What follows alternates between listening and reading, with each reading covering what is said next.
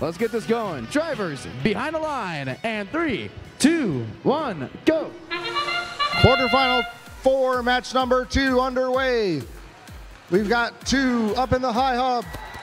Long range shot scores for the Blue Alliance. That's another human player. Long range shot in that upper hub. Drivers taking control of their robots now, as the Red Alliance is up 20-18, wanting to pull away and move ahead to the semifinals. The Blue Alliance has something to say about that, though, as the Platinum Peacocks shoot 2 and score in that upper hub. 22-20 currently in favor of the Blue Alliance.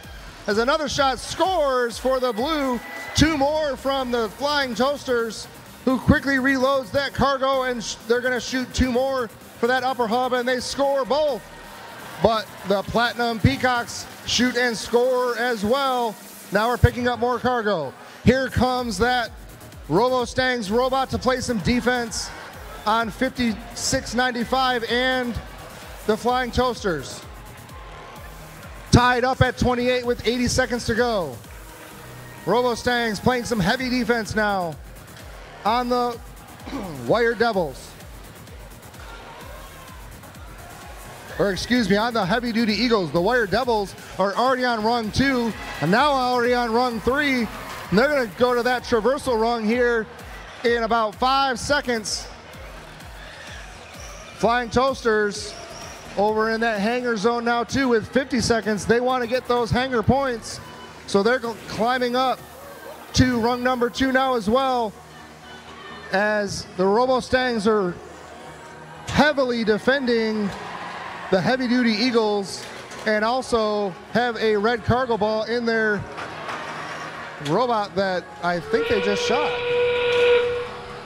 We've got 2 traversal climbs for the Red Alliance.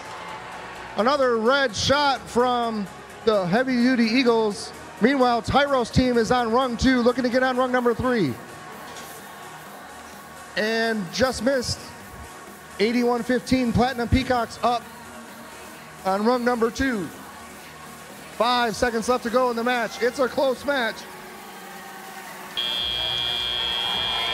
36-31 preliminary score. Let's see what our final score is.